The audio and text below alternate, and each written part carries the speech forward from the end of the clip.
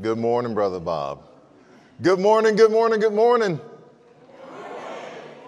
Okay, yeah. Somebody was adding an extra good morning there, but we'll take it. It is an honor and a privilege to be in the house of the Lord one more time with each and every one of you, and it is always truly a blessing to see your smiling faces. We've got a couple of quick announcements this morning, so please bear with us. Thank you for your continued faithful giving to Ramoth Baptist Church, its missions and its ministries. Our tithes and offering are taken there in the foyer at the two desks and the two containers there.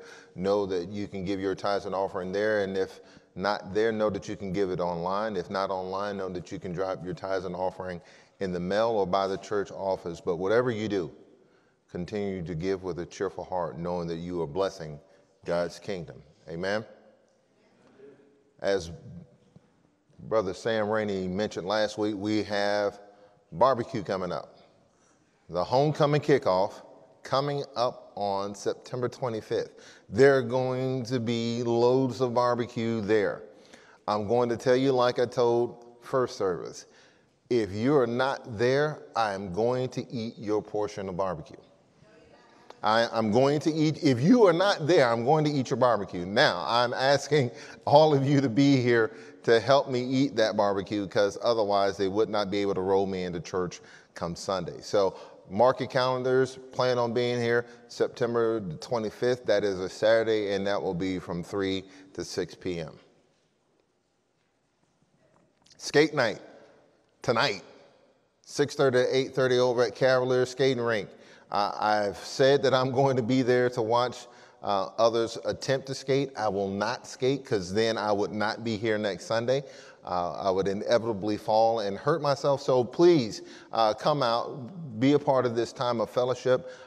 Skate if you can, spectate if you can't. But please, again, Cavalier Skating Rink this evening, 6:30 to 8:30 p.m.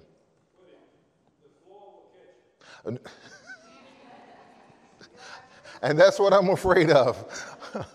The March for Life, another item for your calendar. Please, September the 17th, we're taking a group down and over to Richmond to take part in this march against abortion. But please, if you are inclined to be there, make that known.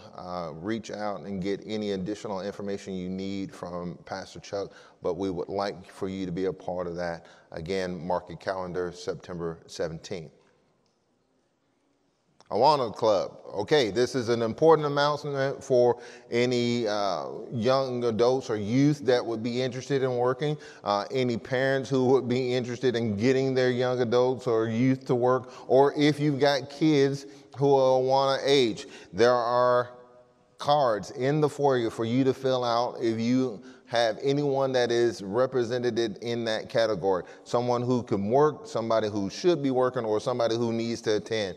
Please pick up one of those cards, fill those out, and get those back to Miss Robin, as Awana's starting off will be right around the corner.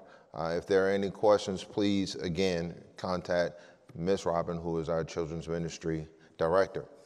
And then we just recently sent some of our students back off to school to start the next term of college. We've sent some there for the first time. We've sent some off to the military. If you have a young adult who has left home, we would like to be able to stay in contact with them. There's another sheet of paper there in the foyer. There are lots of sheets of paper in the foyer, but please get their contact information for that young adult who's no longer at home here, so that we can reach out, give them a word of encouragement, be in prayer for them, and just keep them up to date on what's going on here at Ramoth.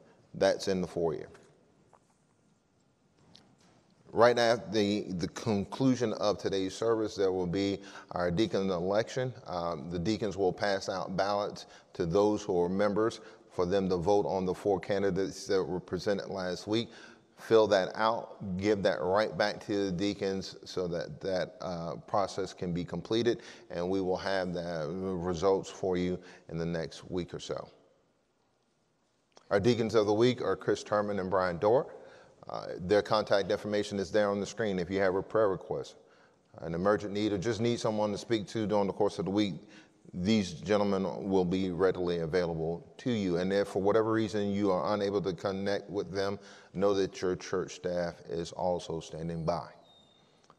Those are our morning announcements. Please join me as we go to the Lord in prayer. Dear Heavenly Gracious Father, we humbly come before your throne this morning, thanking you and praising you. Thanking you and praising you for health, life, and strength. Thanking you and praising you for another day to worship you as the true living God.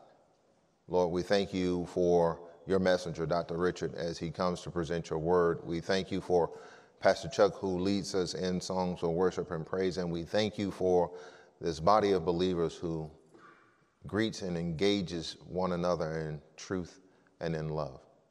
Lord, we thank you for just this opportunity that we have to gather around your word, to hear it so boldly proclaimed, and to have it change each and every one of our lives.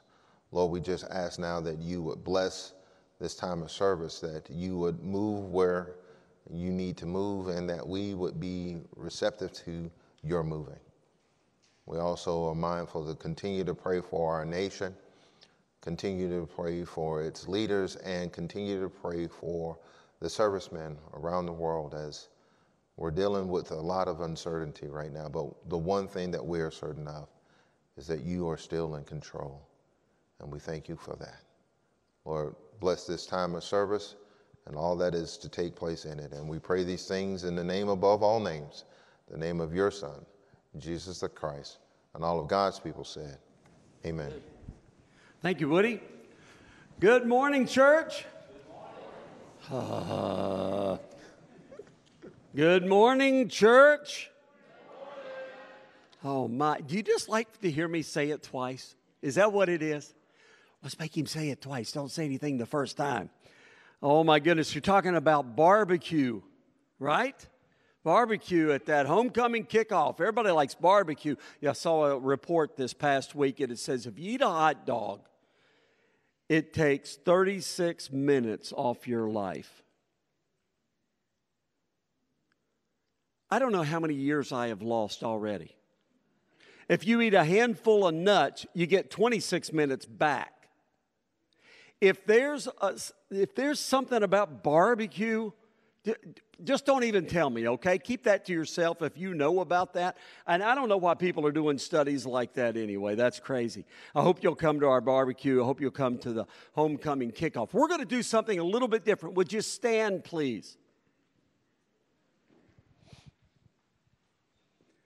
You see, we have Deuteronomy 10:17 up on the screen. I would like you to read that with me together. So I want you to actually read it out loud. Let's do that.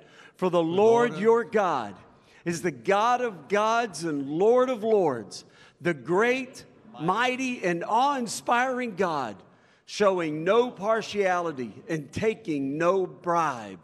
We have a great God. Will you turn to the person beside of you and say, welcome to Ramoth, God is great. Is this deja vu? Is this deja vu? Oh, yeah. It takes a long time to say that, doesn't it? Welcome to Ramoth, God is great. I think you guys are just wanting to talk to each other. Hey, let's do this. Look at each other and tell them how God is great. Go ahead, I'll wait. He made you. No. How is God great? Maybe tell them the ways that God is great. Okay, I'll help you. How about this? God is great in the fact that he completely supplies our every need. That's awesome. Amen? Amen. God is great because he is patient. I have tested his patience. Maybe you have too. God is great in his faithfulness. He keeps his word. God is great in his power and his might. That's what we normally think about when we talk about God's greatness. He is great. He is strong. He is mighty. God is great in his sacrificial love. Amen? That's my personal favorite. God loves us to the point that it's sacrificial. We're going to sing, How Great Is Our God. We're going to sing about how great God is. Would you join me in singing? Let's sing this together.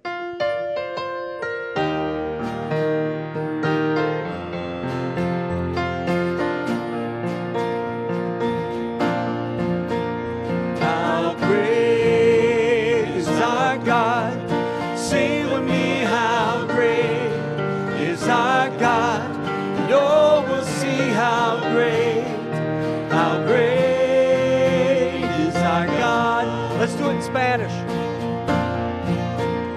Cuán grande es Dios, canten hoy cuán grande es Dios, y todos lo verán. Cuán grande es Dios. Splendor of the King, the splendor of the King, clothed in majesty. Let all the earth rejoice, all the earth rejoice. He wraps himself in light, and darkness tries to hide, and trembles at his voice, and trembles at his voice. How great is our God? Sing with me, how great is our God? And oh, we'll see how great is our God. Cuán grande es Dios, canten hoy cuán grande es Dios, y todos lo verán. Cuán grande es Dios. And age to age he stands, and time is in his hands, beginning and the end, beginning and the end. The Godhead three in one, Father, Spirit, Son, the Lion and the Lamb, the Lion and the Lamb. How great is our God? Sing with me, how great is our God? And oh, we'll see how great is our God. Let's sing name above all names. The name above all names, for you are worthy of all praise. My heart will sing, how great is our God. Let's sing it again. The name above all names, for you are worthy of all praise. My heart will sing, how great is our God. How great is our God. How great is our God. Sing with me, how great is our God. And oh, we'll see how great is our God. Cuán grande es Dios, canten hoy cuán grande es Dios, y todos los verán. Cuán grande es Dios, how great thou art. Then sings my soul, my Savior God, to thee. How great thou art, how great thou art. Then sings my soul, my Savior God, to thee. How great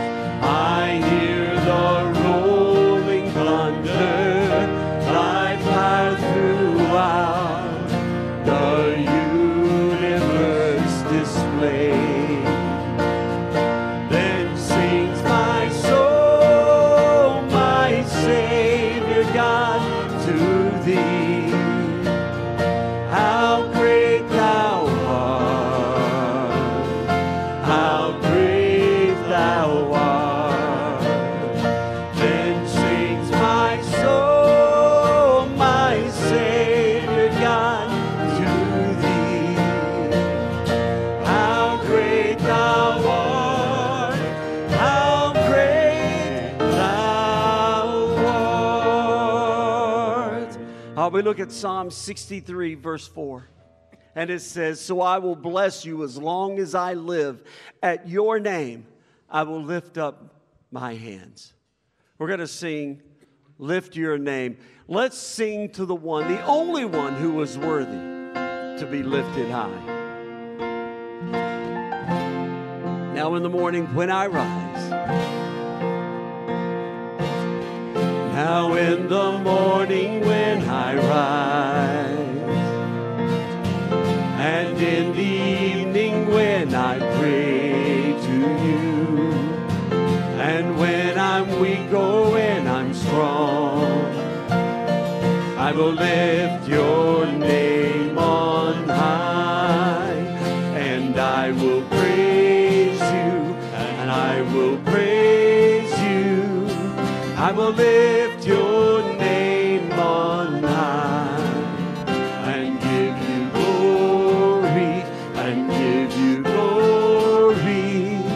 I will lift your name on high. Here as the battle rages on, we fall to bended knee to pray to you. And in defeat or victory, we will lift your name on high.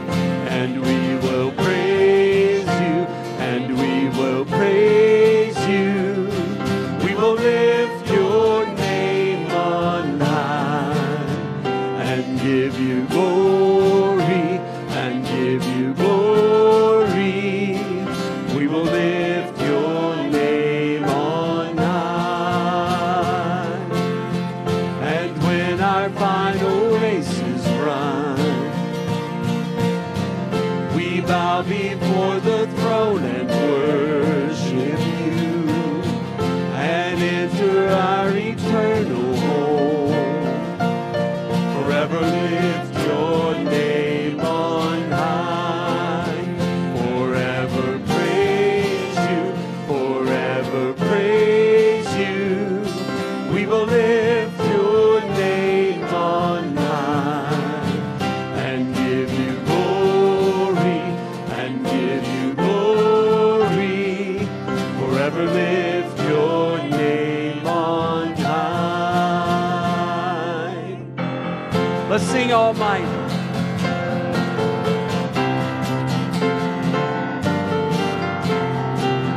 Almighty, most holy God, faithful through the ages.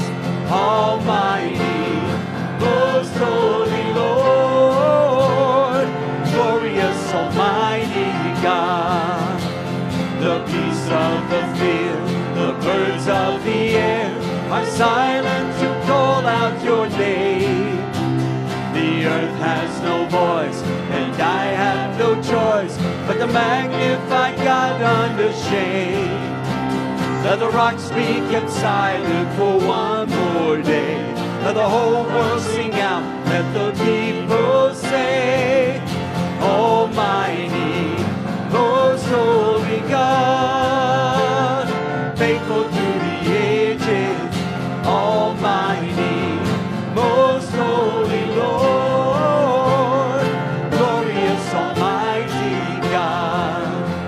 Well, time marches on, for the innocent's gone, and a darkness has covered the earth.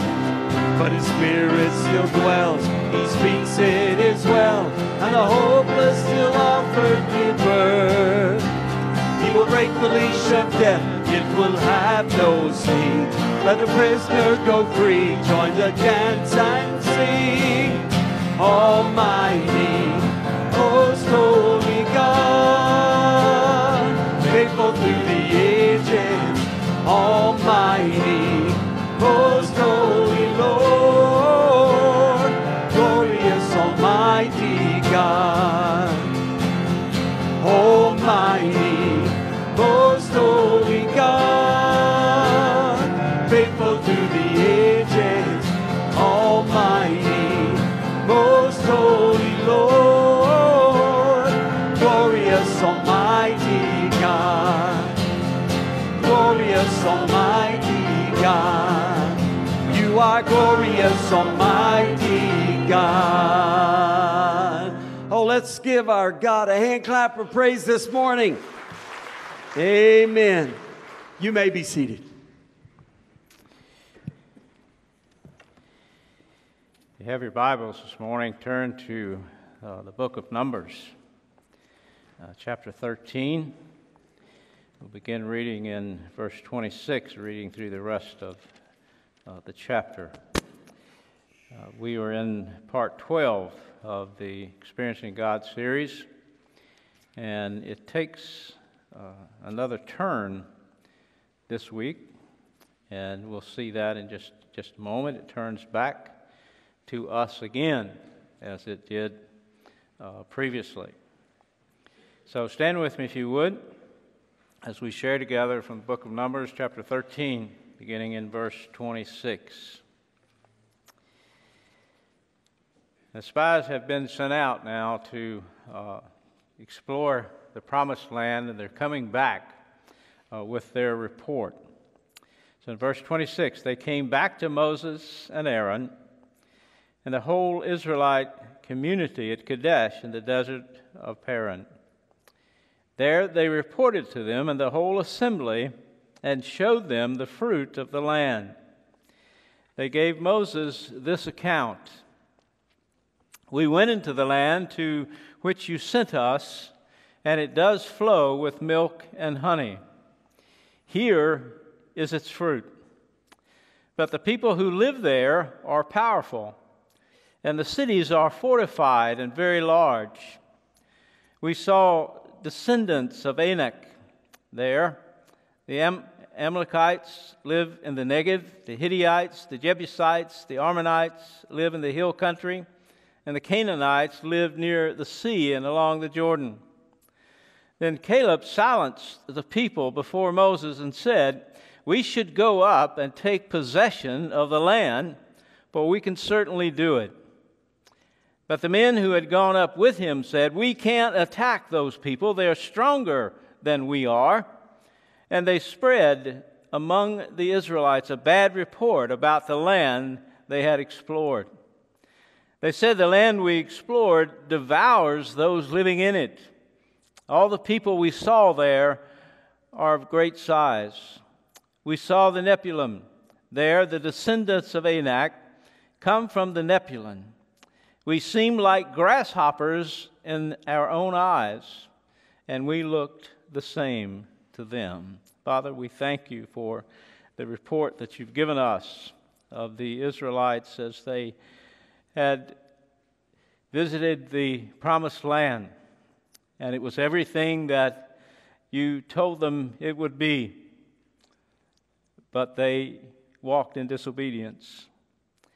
And Lord, we pray that we learn from that this morning, that as Israel walked in their disobedience, they faced the consequences of that disobedience. The same is true for us today. As we walk in disobedience, we will suffer the consequences. That, Lord, we pray that our hearts are open to receive the message that we learned from the mistakes of the Israelites. That's why you've placed this here in your word, that we might learn from it. I pray our hearts are open to receive it. And we give you the praise and the glory for all that you'll do here this morning. And it's in the name of Jesus we pray. Amen. You may be seated. Well, for the last 11 weeks now, we've been looking at what a personal relationship with God would look like and the many ways in which He communicates with us. And we discussed how we can experience God in a personal relationship in our lives, and how we can realize that He is always at work. We must never forget that. He is always at work. Regardless of what our circumstances might be, God is always at work. Now, God pursues that love relationship with us, and it's a very real and personal relationship. It's not just a hit and miss. It's a very real and personal relationship that God pursues. And we talked about how He invites us to join Him where He's working and in what He's doing.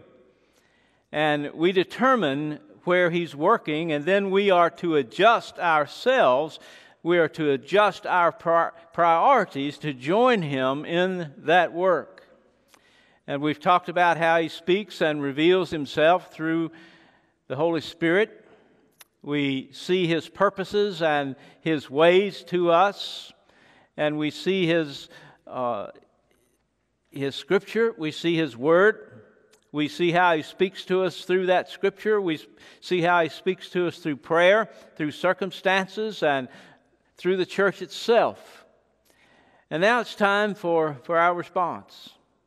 It comes back to us. God has spoken. He is telling us what type of relationship He wants to have with us. And now the question comes back to us. What's our decision? What's our response to all that God has said to us? And God is speaking, but are we listening? Are we listening to what He says, or are we turning a deaf ear, so to speak? Are we walking with Him, or are we walking against Him? Are we walking in obedience, or are we walking in disobedience? This morning, what I want us to do is to see what happens when we know what God is saying, when we know that He's speaking to us, what He's calling us to do, and then what happens when we don't do it. That's kind of like the parent-child relationship, isn't it? The child will push you to the limit. They know what you've told them. They heard it. But have they accepted or rejected? Are they walking in obedience, or are they going to walk in disobedience? And we're no different. And when we find ourselves in that type of situation, many times what we experience in that situation is what Dr. Blackaby has called throughout this particular study, and we've touched on it briefly for the last several weeks. He calls it a crisis of belief, and we're going to look in depth at that this morning. A crisis of belief. And you might say again, well, what's that? What is it, really? And I've stated that it starts out with, I believe, but do I really believe? Is a crisis of belief.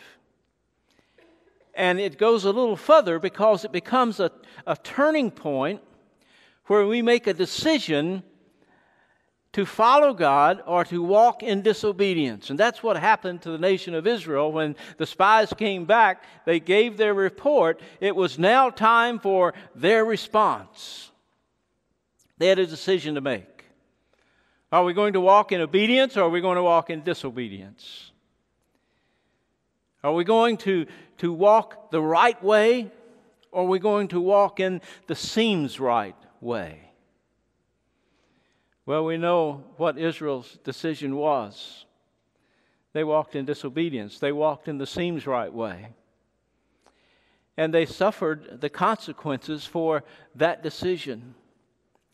And this happens today in the lives of many believers and even churches. There's a great divide, it seems, in what God calls us to do and what we actually do. And we make the wrong choice because we really don't believe, or we really don't trust God to see us through what He's called us to do, and we're really not sure even if we want to do that. So we come to that crisis of belief. Do I walk in obedience, or am I going to walk in disobedience? Am I looking for the right way, or am I looking for the seems right way, which is much simpler for me to walk?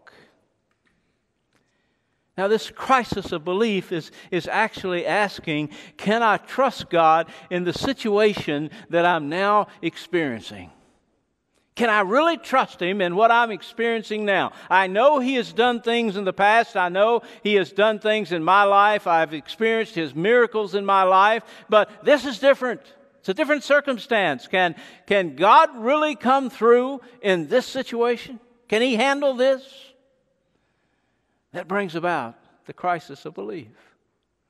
What do we really believe about God? And if we truly believe, and we certainly should, that God really does know what He's doing, and that He really can, and that He wants to do what He says He's going to do, and that He really knows what's best for us, and that we're going to benefit from our relationship with Him because we're walking in obedience with Him, then it's worth building that personal relationship that we've talked about throughout this whole series. And that's what He was trying to get the nation of Israel to do. Now, the other side of that is, if we don't believe any of that, if we don't believe that God can do what He says He can do, and if we forget everything that He's already done, the other side of walking in obedience is disobedience, and that brings about a crisis of belief, and we will live in a crisis of belief. And we seem to do pretty well in our relationship with God until this crisis of belief comes into play. And it's really at that point that we discover whether or not our belief about God and our relationship with Him is a conviction or a convenience. Right? And there's a big difference between a conviction and a convenience. A belief of convenience is one that we take part in when it's convenient for us, when it doesn't cost us anything, when we don't really have to put out anything. It's just there, and we can do it without any effort. Doesn't require any commitment. Doesn't require any accountability.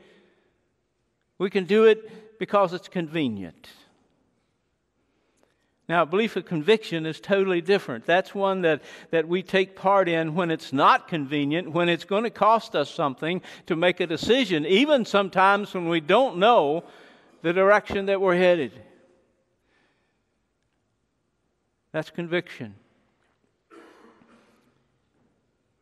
And the way we make that choice is based upon our relationship with God.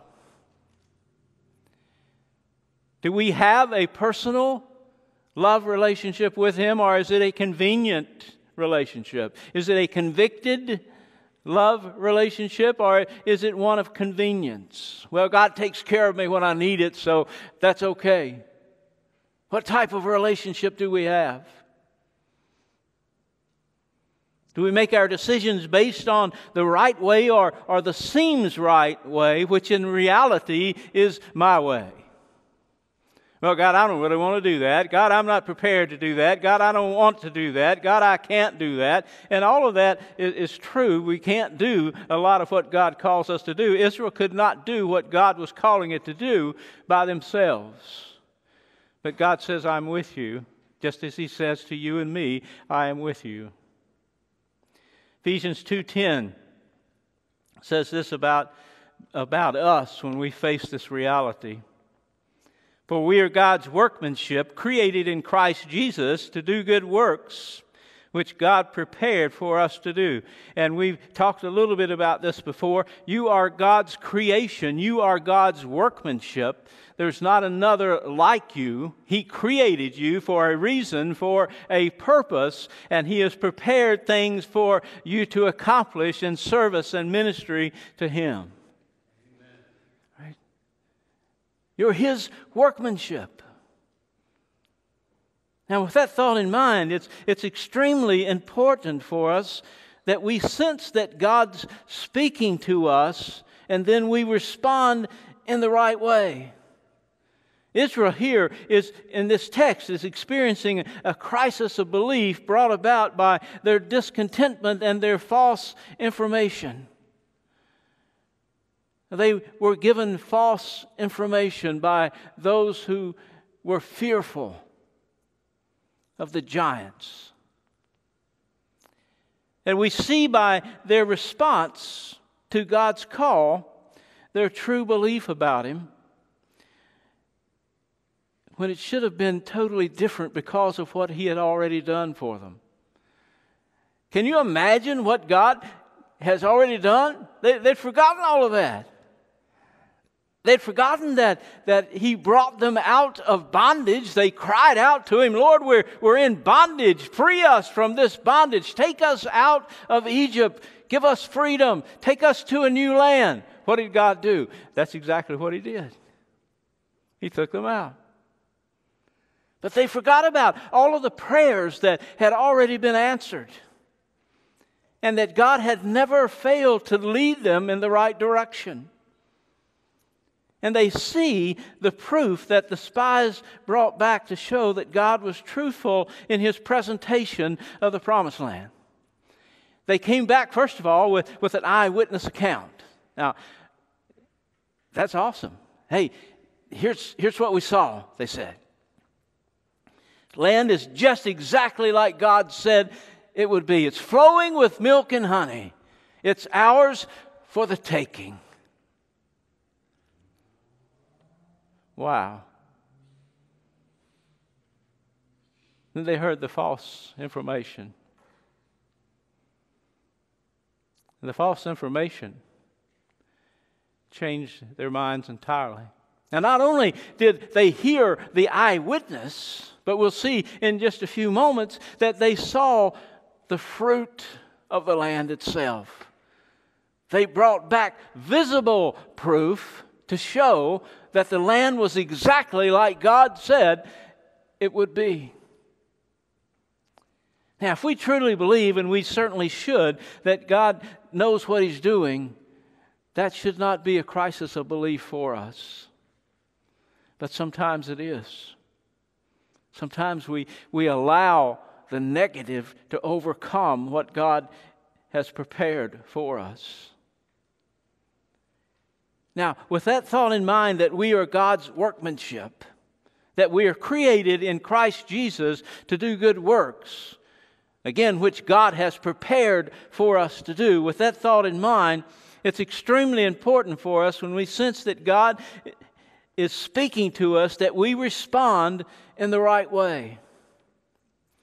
Now, Israel in this particular passage is experiencing a crisis of belief, again brought about by false information.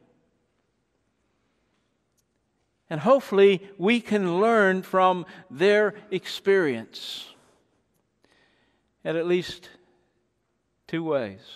Here's the first one. The first is that the right response to the call of God requires faith, not personal preference. And we see in this situation that because of their lack of faith, they fail to enter God's desired plan, His prepared plan for their lives. And simply put, they didn't respond properly to what God had called them to do, so they walked in disobedience. It wasn't what they wanted to do. They were fearful of doing what God had told them to do. They'd forgotten totally about what God had done for them already. And they saw this crisis of belief. Oh, we can't do that. We can't do that. There are too many obstacles there. Hebrews 3:7 says of the people of God in the New Testament in reference to the people of God in the Old Testament. Here's what he says.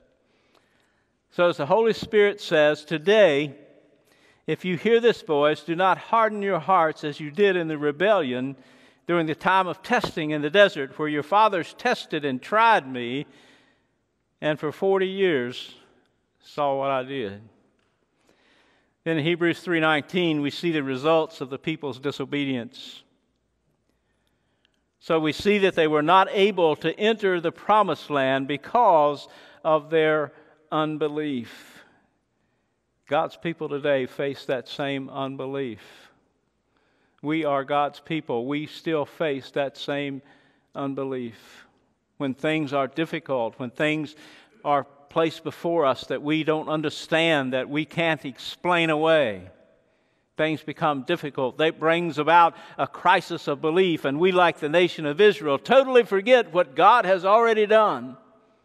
We forget what His promises are, the promises that He has kept. He has never failed in His promises. We forget all of that, and we simply say, well, I don't believe that can happen. It's a faith issue, for sure. And the Apostle Paul gives us the source of faith. In Romans 10:17, he says, consequently, faith comes from hearing the message, and the message is heard through the word of Christ. Well, our faith then comes from our lives being filled with the word of God and fulfilled in our lives. Listen to what Joshua says in chapter 1, verse 9.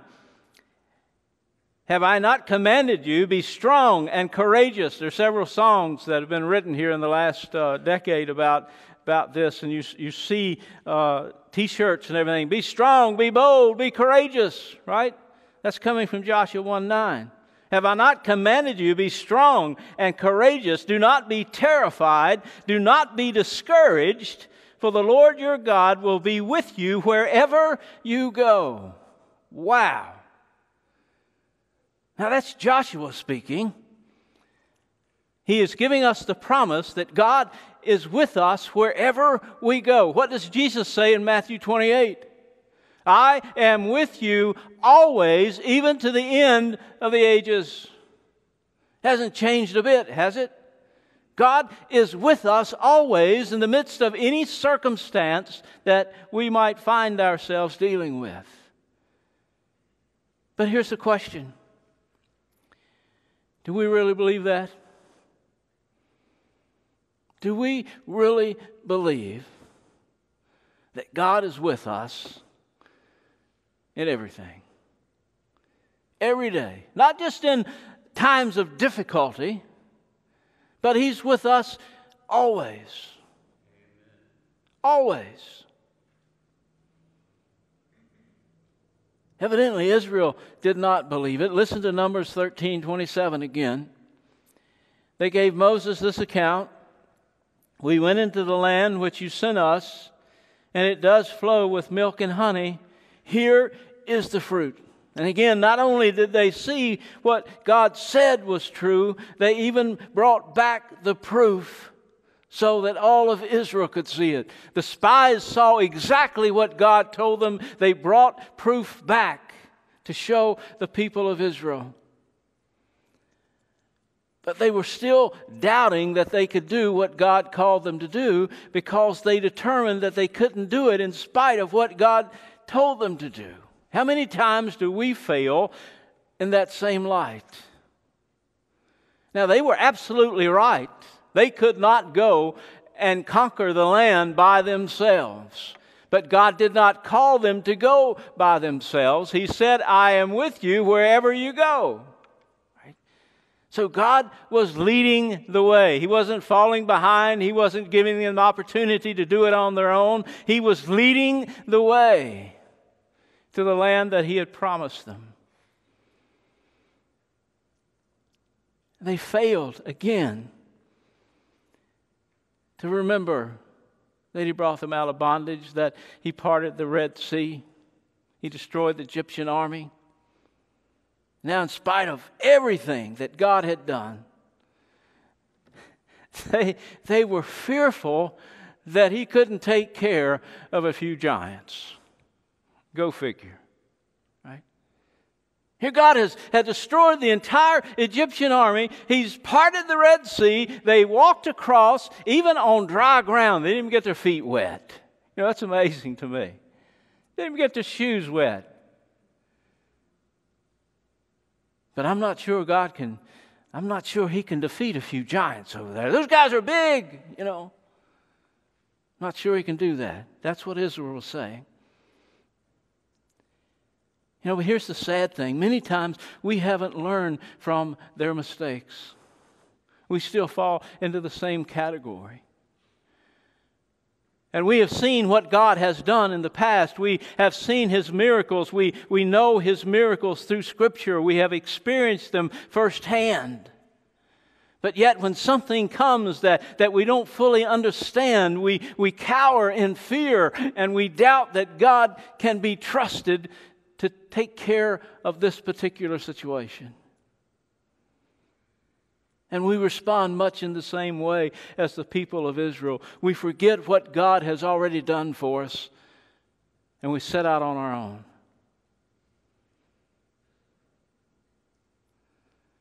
But you know, when our lives are filled with God's Word, when we can see the proof of His promises, when we can walk in the personal relationship with Him, when we can trust what He says He will do, our faith should skyrocket. There should be nothing that should dampen our faith. But you see, faith has got to be more than simply believed. It's got to be applied. And we say, oh, I've got faith. Yeah, I got faith. God's got this. Yeah, He's got it. And we crumble at the first sign of difficulty. You see, our faith has got to be acted upon. That's what the world is looking at Christians for right now. The world is a terrible place to live in right now. There's not a single country that's not going through something that is so destructive it could destroy the entire nation in which they live. And we're right in the middle of that. And the world is looking at us, non-believers are looking at us to see if our faith is as strong as we say it is. How are we standing? Are we bold in our proclamation of the gospel? Are we continuing to spread the gospel? There are those today who, if they stand and say, I am a believer in Jesus Christ, they are killed immediately. Would we have that same faith this morning?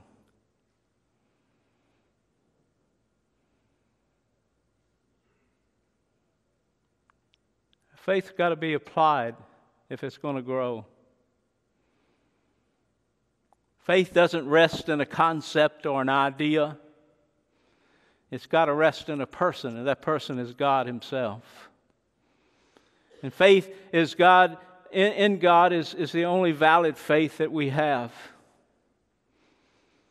And when God calls us out to take a new step or a step in another direction of faith, a step of obedience in our walk with Him, it's generally all new territory for us. We've never been there before. We don't know how we got there. We don't know how we're going to get through it.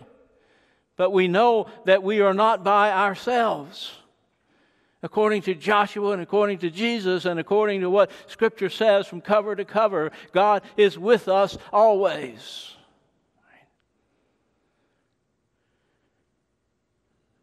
And that's really what the people of Israel failed to do. They failed to trust God. Their faith was not strong. And they suffered the consequences of their disobedience. And here's something when you really think about it, it's somewhat amazing to me. Faith doesn't operate in the realm of what we believe is possible. When we look at the struggles of Moses and Joshua, when we look at the struggles of the prophets, when we look at the struggles of the disciples, we see that they could not have done what they did were it not for their faith in God.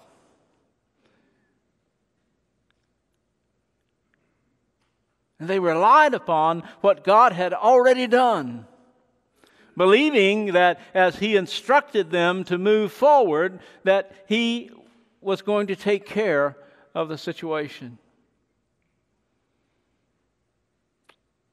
We see what Moses did. We see that Joshua took the people across the Jordan River. He brought down walled cities. He defeated powerful enemies. He made the sun stand still.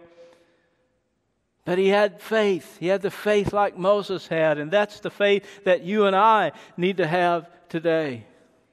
Only God could have done those things. Now, He did them through individuals, but only He could have done them just as He works through you and me today. Hebrews 13:8 reminds us that Jesus Christ is the same yesterday, today, and forever. He never changes. He never changes. Now, here's the second thing we need to grow in faith. Faith also grows with use. Listen to what disciples said to Jesus, Luke 17, verses 5 through 6. The apostles said to the Lord, "Increase our faith." He replied, "If you have faith as small as a mustard seed, you can say to this mulberry tree, 'Be uprooted and planted in the sea,' and it will obey you." That's kind of a strange response, isn't it? What's that mean? Well, what Jesus is really saying to the disciples here is your problem is that you don't need more faith. You just need to apply the faith that you already have. You need to apply the faith that you already have. And the only faith that God can use is faith that is applied. And if we don't use it, God can't use it. If we don't apply it, God can't use it.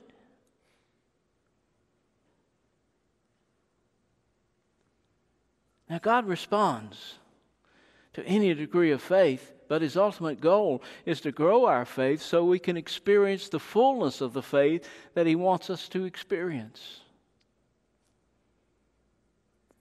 Now, our obedience to what God calls us to do today is going to prepare us for what He's going to call us to do tomorrow.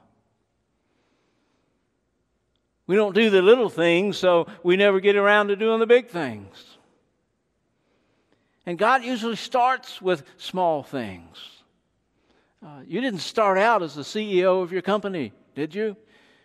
If you're in the military, you didn't start out as a one-star general. You had to grow to that point. As a believer in Jesus, we didn't start out knowing all the answers, nor are we going to end up knowing all the answers till we get to eternity. But we're going to grow in faith and we're going to mature in our faith, and God is going to use us in many and different ways as we grow and as we walk in obedience to Him. You know, my goal, and I hope it's your goal as well, and that goal is found in Matthew 25:23. And Jesus says to the faithful servant in the parable of the talents, who actually did something very simple. And He says, "Well done, good and faithful servant. You have been faithful with a few things. I will put you in charge of many things. Come and share your master's happiness." Wow. Judgment Day, Jesus is going to say one of two things. He's going to say, "Well done, thy good and faithful servant." Or He's going to say, "I never knew you." I don't know about you, but I'd like the first response much better. "Well done, thy good and faithful servant." That doesn't mean that we're perfect. That doesn't mean that we're going to do everything that He calls us to do, but we're striving to do that. Because we know He loved us and He is a great God.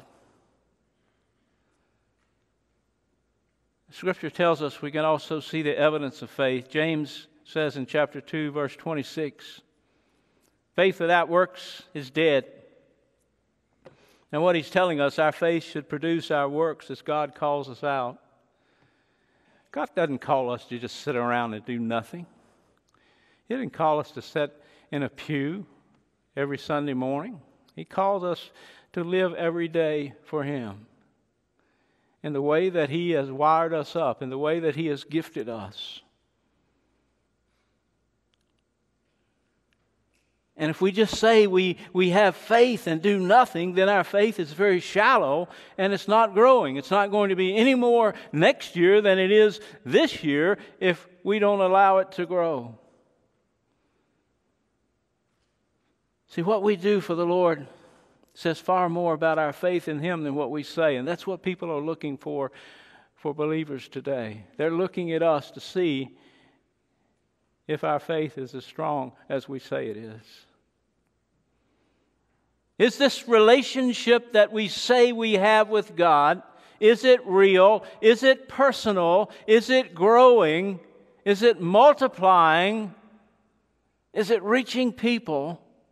That's what they're looking at. Is it saying something to me that they might have something that I would benefit from, that I would desire, something that I'm missing? They know something is missing, but they don't know exactly what it is until they find Jesus.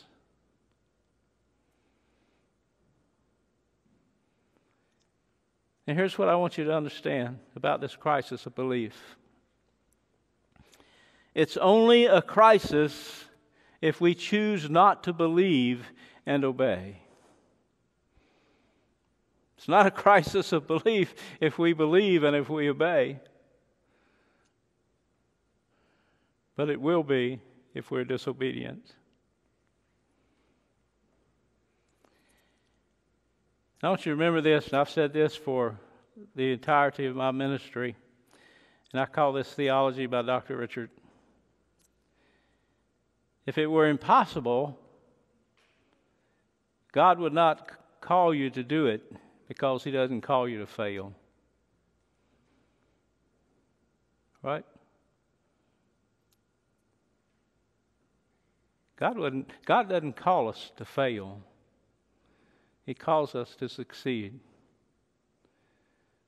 The problem we have is determining what success is.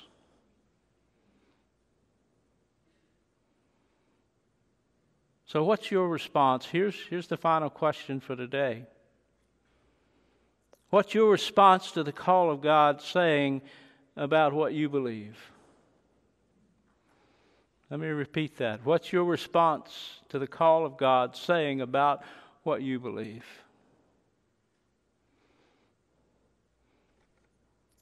And we hear a lot of times today, we want to go by the book. But if we're going by any book other than this book, it's the wrong one. It's the wrong one. Father, thank you for sharing with us the crisis of belief that the nation of Israel experienced. I pray that we might learn from that. I pray that we do learn from that.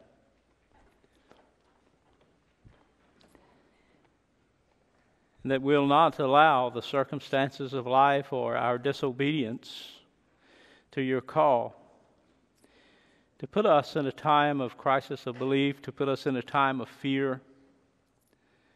I'm afraid, Lord, many today are living in fear, not putting their trust in you, not listening to what you say, traveling the seems right road instead of your road. And Lord, we ask your forgiveness for that as individuals and as churches.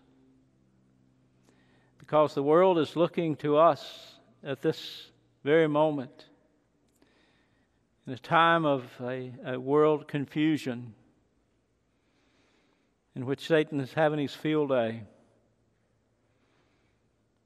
And Father, we need to be bold and courageous.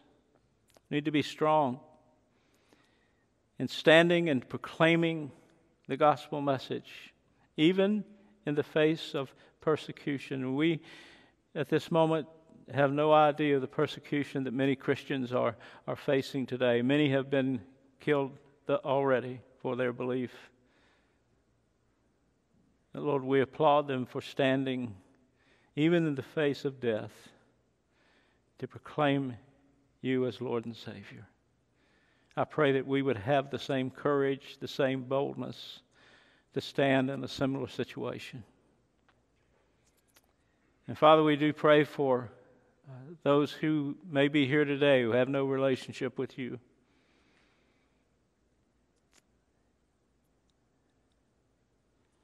They're seeking, they're looking.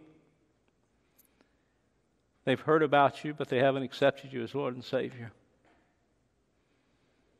Lord, I pray that if there's a stumbling block there, that you will take that away this morning. That the power of your Holy Spirit might speak to them. They might be convicted of their need for a Savior, realize that you are the Savior. You gave your life on the cross at Calvary to pay the price for our sins, that they might come and receive you this morning. There may be other decisions to be made. Maybe there are some who need to be a part of this church family, others to just come and pray and say, Lord, here I am, and I don't want to be in a crisis of belief. I just want to remember everything that you've done in my life and the promises that you've made to me in the days to come. And Lord, you speak to us during this time. I pray that our hearts are open to hear, to listen, and that we'll respond. And we give you the praise and the glory. And it's in the name of Jesus we pray. Amen. I ask you to stand for our invitation. For the Lord speaking to you, we invite you to come this morning. You make that decision He's placed upon your life. The worship team's going to lead us. You come as the Lord speaks to you. Let's sing together. Oh, to see the dawn of the darkest day, Christ on the road to Calvary,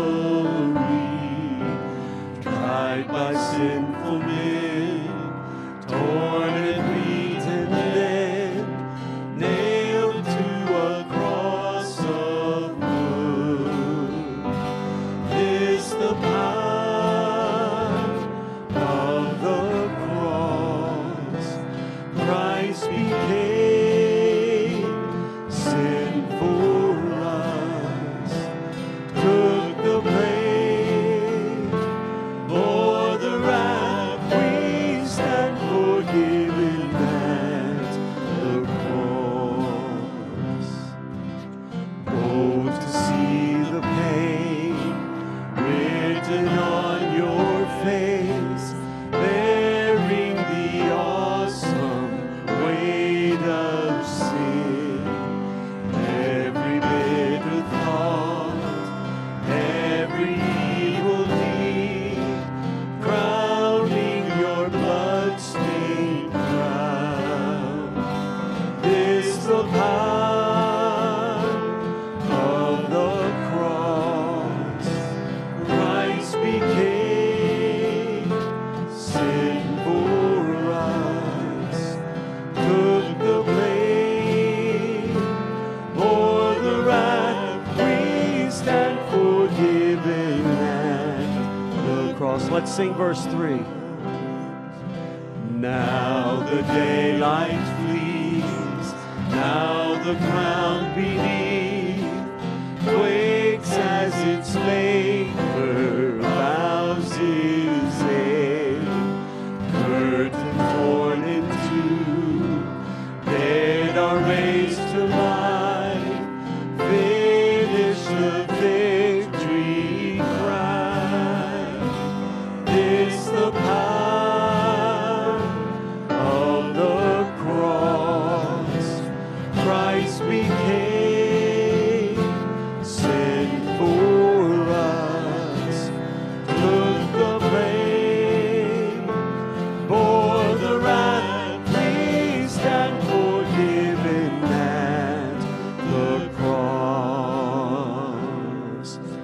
Oh, to see my name written in the wounds, for through your suffering I am free. Death is crushed to death, life is mine to live, won through your selfless love. This the power of the cross, Son of God, slain for us. What a love, what a cause, we stand forgiven at the cross. If you would be seated for just a moment. Pete and Alina, come and stand with me if you would. You saw the fiasco of me trying to get my pen out of my pocket. That's really embarrassing, stand in front of a bunch of people, and especially when you're online and you can't get your pen out of your pocket, and everybody's trying to wonder, what's that fool doing? So I'm trying to get my pen out of my pocket, if you were wondering what that was all about. Pete and Elena Johnson come to unite with us today by their statement of faith. They've been coming for some time, and they are coming to unite with us in our fellowship today. If you're excited about their decision to join with us, signify by saying amen. Amen. Amen. All right. they've got the cutest little guy downstairs you've ever seen. He's bright-eyed, and man, he's wide open when he comes to church, and I just love seeing him, and I know they love him down in the nursery. And he started yesterday, getting ready to come to church today. So that's the excitement we all should have. So I want you to come and at least on the way out and introduce yourself and welcome them into our church family. I know we have some other little business here to take care of in just a minute, but as we vote on our deacons. But make sure that you introduce yourself to them. And they've come to join with us, and they're our responsibility now to minister to them. So I pray that we do that. Okay? All right. God bless you. Have a great week. Y'all can be seated there if you like, and then the deacons will come in just a few seconds here to do that. I guess you're ready. I am ready. You're ready. All right. All right. Thank you, Dr. Richard. Right. A couple of brief announcements before our deacons come forward to give us our election ballots. We are continuing to take offerings in the foyer. If you desire to give in that fashion, there's containers out there for you. I want to remind you of March for Life on Friday, September 17th. We'll probably leave around 10. Just let me know if you would like to join us. My email, my phone number is in the bulletin. You can contact me that way, and then we'll get you signed up. Also, want to remind you that our Christmas choir is now practicing. If you would like to sing with us, The Glorious Light of Christmas, we would love to have you, so come and join us Wednesdays, 6:30. We'd love you to join us there as well. Live stream. Every once in a while, the guy who runs our live stream, Jim, cannot be here, and then Jan has to do double duty. It's very difficult for her, so we are opening up a new position in our sound booth just to run the live stream. That only happens during the second service. If you would like to be one of the people that do, you don't have to do it all by yourself. I'm hoping I'll get enough volunteers and we have several people to do it. It's real easy to do when it works. If it doesn't work, it's not your fault, but most of the time it works. But I'd love to get you in here and teach you how to do it and get an extra person. It's very difficult for Jan to run both of those at one time. So if you're interested, again, my phone number, my email address is all under Pastor Chuck, and you can just send that to me. Our deacons for today, Chris Terman and Brian Dorr. Brian is going to come up. He's going to close us in prayer.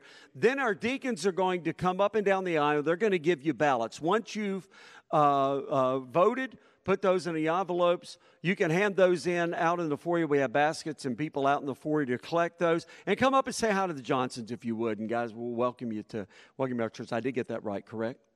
Okay, good. Sometimes I forget names, so I got it right. Okay, Brother Brian, if you would. Thank you, Pastor Chuck. Church, it was great to see you today. It was great to worship with you. If you would please join me in prayer. Dear Lord and Heavenly Father, we thank you for bringing us here today in this building as a corporate body to worship you. We thank you for welcoming us into your presence, not by anything that we have done, Lord, but by the blood of Jesus shed for us, that you can welcome us into your presence. For we are a sinful people. And I ask you, Lord, to please break our hearts over our sins and bring to our minds even those little sins, the little white lies, the things done in secret that we think that we're getting away with, Lord. Give us a broken and a contrite spirit. Make us like clay in the hands of the potter. Fashion us, Lord, into a tool that you can use to build your kingdom. It's all about Jesus Christ, in whose name we pray today. Amen.